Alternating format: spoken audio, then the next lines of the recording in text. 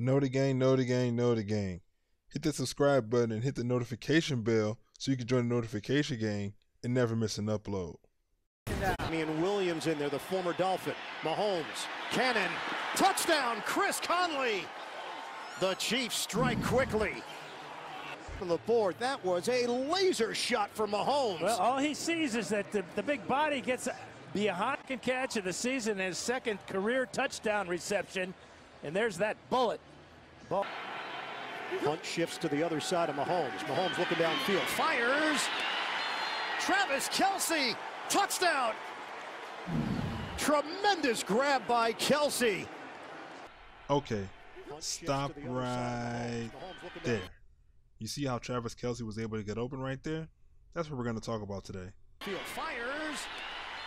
Travis Kelce. The Chiefs have had a crazy explosive offense these past 2 weeks, especially against the Steelers where Patrick Mahomes threw for 6 touchdowns. They were attacking left, they were attacking right, they were attacking deep, they were attacking short. They were attacking the Steelers any which way they wanted to, at least for the first 2 quarters. But what I'm really here to focus on is on how Chris Conley and Travis Kelce scored those first 2 touchdowns. And they did it by mainly attacking the seam. Now, what is the seam? It's mostly connected to cover 3, and the seam is an area of the zone, or at least the area of the cover 3 where it's above the linebackers but in between the safeties and the corners. So it's kind of like a soft tender spot in the zone that's mostly open when you run a conventional cover 3. Now, what does that mean for my channel? You know, I'm mostly a Madden channel. I'm not normally breaking down game film and NFL film. Well, there's a way that we can connect the way the Chiefs were able to score their first 2 touchdowns with another way you can attack the red zone in Madden. Let's jump into practice mode so you can see what I'm talking about. So here we are in practice mode, and we are also in the Chiefs playbook. Now, there's a bunch of different ways that you can attack the seams, especially in the red zone to score. But the formation, I have something out of tight slots, but we're not going to use that right now. We're going to use something else. We're going to use the spread slot. As you can see here, my slot receivers are Chris Conley and Travis Kelce. Let's come out in just the regular 4 verticals. Now, the seam is mainly open against cover 3, but you can find open sometimes against cover 4. But we're going to focus on cover 3. We'll go random cover 3 so we can't predict it. And so this is what, you know, the play that we selected, the 4 verticals looks like. And how I attack the seams in the red zone is I just simply put my guys in the slot on streaks.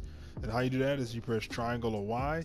You're going to select Kelce, which is X, and then you're going to press up on the left D-pad or the left stick for a streak. You see how his route changed? This was his route before. It was kind of curved, but once you put him on the streak, it goes straight. And then we're going to do the same thing for Chris Conley. Triangle or Y, Chris Conley is triangle, and put him on the streak.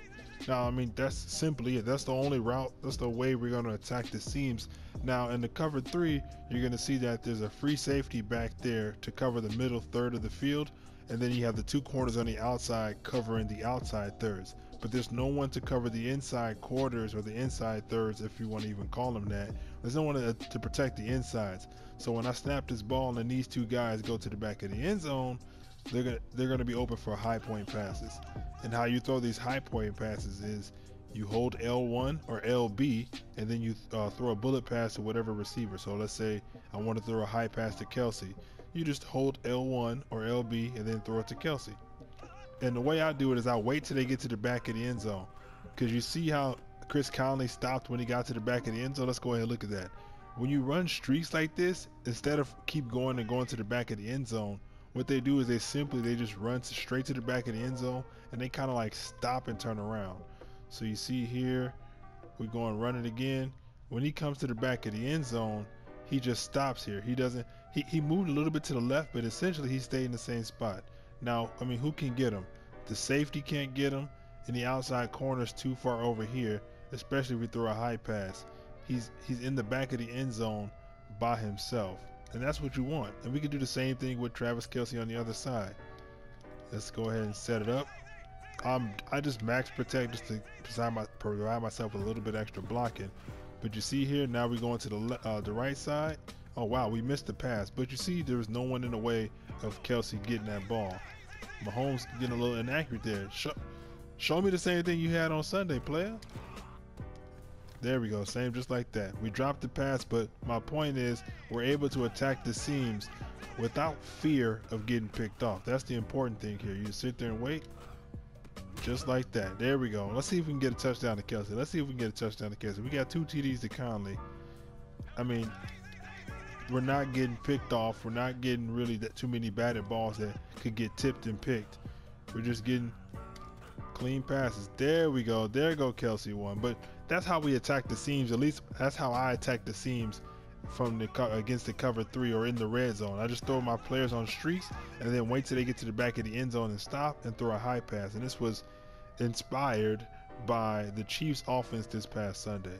I appreciate you guys showing up. This is a new type of video for me, man. I've never done like breakdown of real NFL schemes. It was like a simplistic breakdown, but it was a breakdown nonetheless, and then implemented into Madden. What do you guys think about that? You guys think about maybe putting out some of the top 10 players or some of the best players from the week and then breaking them down and try to put them in Madden, try to show you guys how to do them in Madden? I don't know. I kind of like this in my opinion because I like football, the real stuff, and I like Madden, obviously. That's my whole channel's about.